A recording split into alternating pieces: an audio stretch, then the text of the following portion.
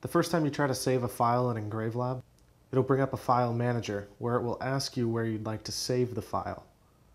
This is useful if you want to save a file to a USB drive, which you will then transfer to your machine.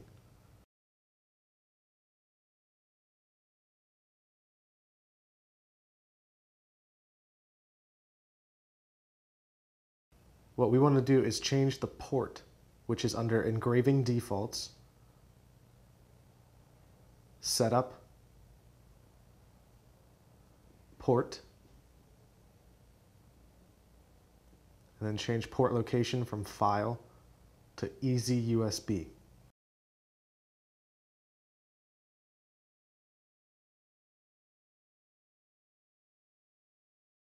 Select what you'd like to send to the machine, and click the yellow icon that says Output Tool. This will bring up the Cut toolbox.